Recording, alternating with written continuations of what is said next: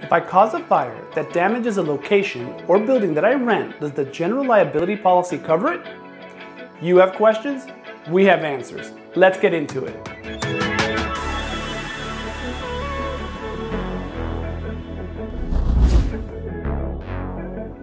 How a general liability policy responds to claims for fire damage to the location you rent can be a little convoluted and complex.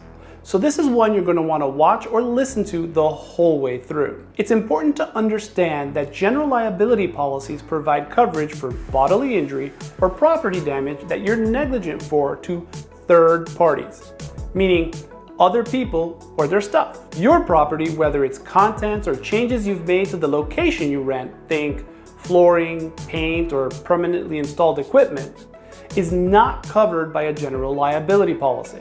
For that coverage, you're going to need a commercial property policy. You might ask, but I don't own the location or building I rent. If I cause a fire, does my general liability provide coverage if my landlord sues me for the damage to their building?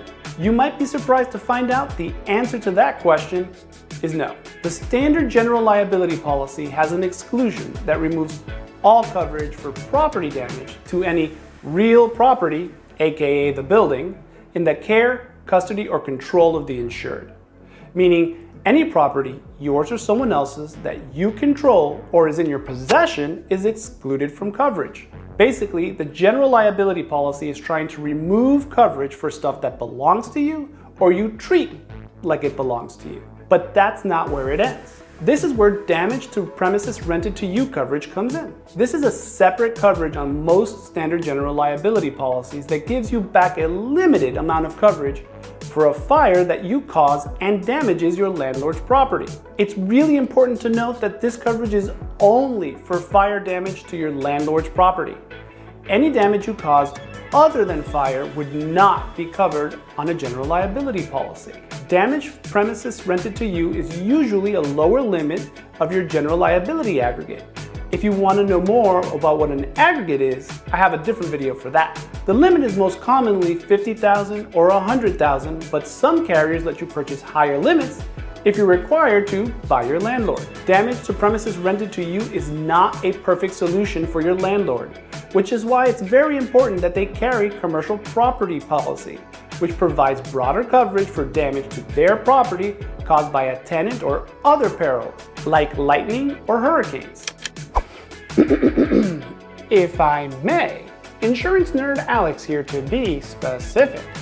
A peril is a specific cause of loss resulting in damage or injury to a piece of property or person. I hope that clears things up. If not, you may just have to talk to the other Alex. Now remember, not all insurance is created equal. We discussed some general terms and definitions, but you have to see your insurance policy to better understand how damage to premises rented to you coverage specifically works within your coverage. Ask your independent insurance agent.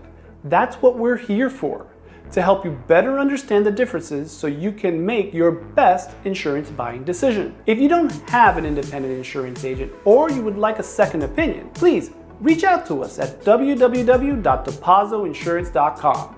There you can find more informational videos like this one, chat with us, text, email, or even start your quote right there online. If you found this information useful, please hit that like button and share it with someone who may need it.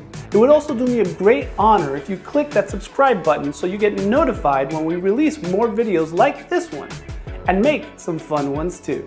Thank you.